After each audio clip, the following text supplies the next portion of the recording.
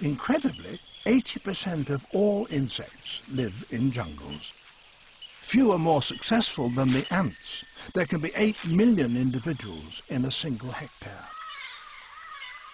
But jungle ants don't have it all their own way.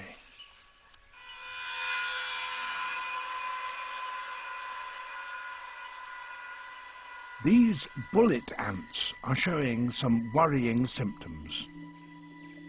Spores from a parasitic fungus called Cordyceps have infiltrated their bodies and their minds.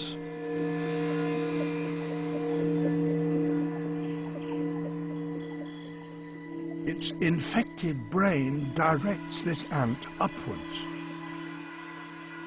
Then, utterly disorientated, it grips a stem with its mandibles.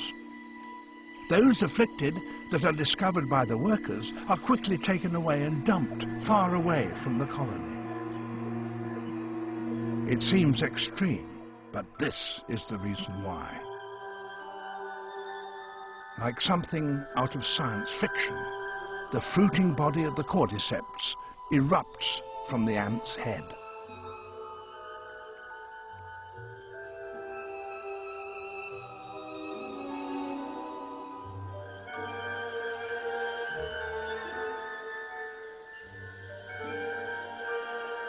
It can take 3 weeks to grow, and when finished, the deadly spores will burst from its tip.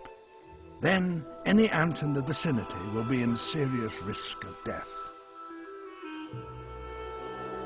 The fungus is so virulent it can wipe out whole colonies of ants.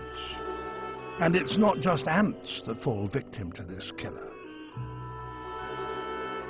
There are literally thousands of different types of Cordyceps fungi, and remarkably, each specializes on just one species.